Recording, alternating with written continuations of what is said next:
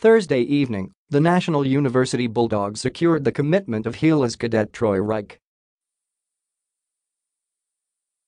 Though it created excitement among the Nationalians, it also triggered questions among the rest of the league.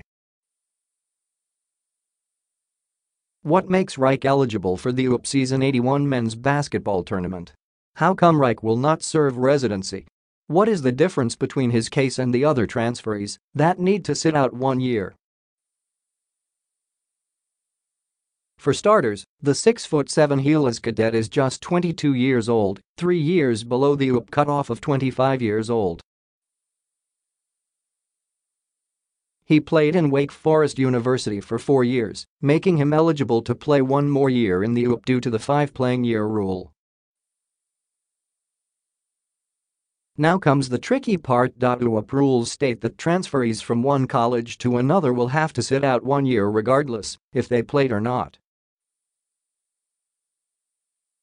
Rike does not fall in that rule. Last May, Rike graduated with a degree in Business and Enterprise Management. With this, he is no longer seen by the league as a transferee, but is seen as a student athlete pursuing postgraduate studies. In addition, he is of Filipino descent. Thus, he is considered as a local by the league. Based on league rules, a student athlete of a member school who is pursuing graduate studies in another member school shall serve 1 year residency, and which residency shall be considered as 1 playing year, the league amendment states. A student athlete from a non-member school who is pursuing graduate studies in a member school shall not be subject to the said residency requirement.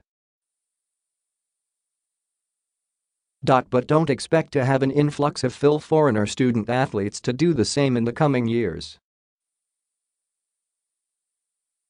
This is a very rare case, said a UAAP official who refused to be named. Sa sobrang bahira niyan, island ba ang Philams na willing to go back to college, even if they are still younger than 25 years old? They'll probably go to the D-League or sa PBA Kagad.